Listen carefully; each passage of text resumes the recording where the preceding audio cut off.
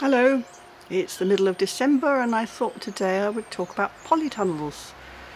Until last year I'd never considered having a polytunnel, and then I realised that actually they're cheaper than I thought and you can get really small ones.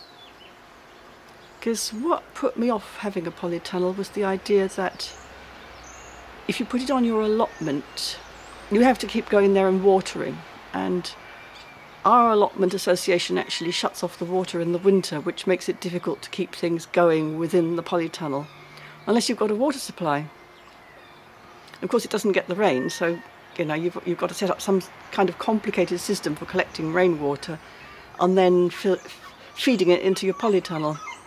Anyway, so then I realised the smallest size of polytunnel I could get would actually fit in our back garden. So this is what we did. I persuaded Chris to be a good idea. We can grow the tomatoes in it and then we don't have to have great big sprawling triffids all over the house. One benefit I hadn't anticipated was putting this polytunnel next to the fig tree there would actually supply enough shelter from the wind for the fig tree that it would produce loads more figs. We actually had 2 or 3 figs this summer, which is not a common thing. They tend to start to form and then they never ripen because they, I don't know, cold winds I think. Actually the squirrel came and nicked the ones that we had, so it wasn't such a great benefit. But anyway, look at it now, it's got loads and loads of little tiny figs. So you may ask, why didn't we put the polytunnel over the fig or move the fig into the polytunnel? And yes, that might have been a good idea, except we've planted the fig in a pile of car tyres, and to move that or to fit the wall of a polytunnel in behind it would just be too complicated.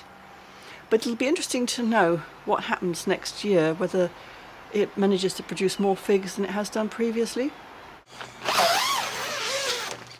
So here I am inside my little polytunnel.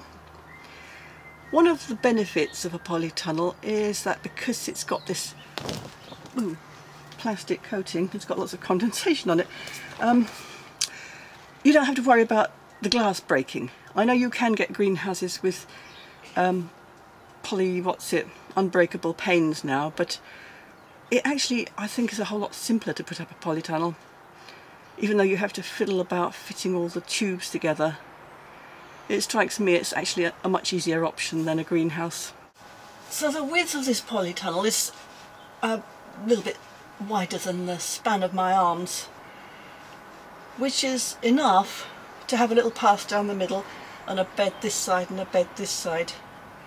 We had tomatoes on this side because the sun comes from that direction, and we thought the tomatoes will be really tall and we can have something shorter on this side and they'll both get the sun, which in fact was the case.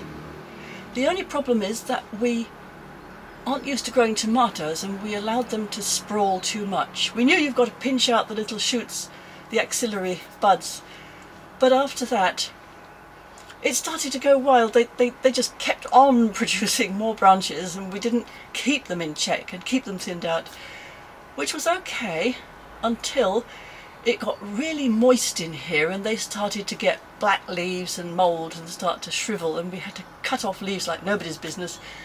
And we did get some tomatoes, but we probably have got more if we looked after them better. So that's something next year. We're going to really work on the tomatoes and space them properly and keep them thinned and ventilated as well. It gets very moist in here if you have everything closed up. And then at the back, at the end of this, where this fork is lying, we had another little bed here, and this was where we put a couple of melon plants, one of which died, the other one produced a small unripe melon that was actually disgusting to eat, and it would be nice to grow melons again next year. And on this side we had a couple of lettuces that, I don't know, they just... I didn't feel that it was the best use of space to have lettuces in a little tunnel like this. Some people have a shelf kind of suspended halfway up, and I feel that if you're going to do that you probably need a bigger polytunnel than we've got. So we've got to plan our space carefully next year, and we can do that because we know what didn't work last year. And the other thing, of course, is that people use their polytunnels for growing things through the winter, and we could have done that, but I didn't get around to planning and planting. This is the key, is to plan things. So next year I shall plan some winter salads which will go in after the tomatoes come out. Thinking about erecting a polytunnel, you really do have to expect to anchor it extremely firmly. The one we got, it was very cheap. It didn't come with proper ground anchors, so Chris bought them separately. They've got like a loop and then a long curly, like a screw thing, so you have to screw them into the ground.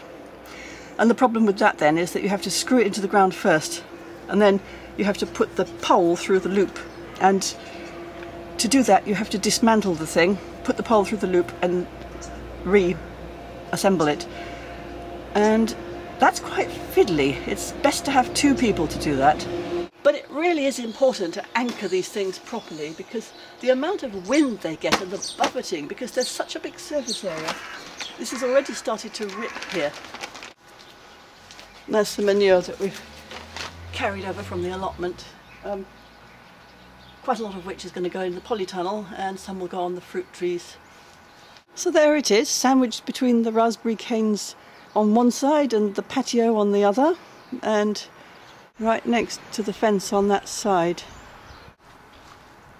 And there was a problem with it being so close to the fence because we couldn't get around the side of it.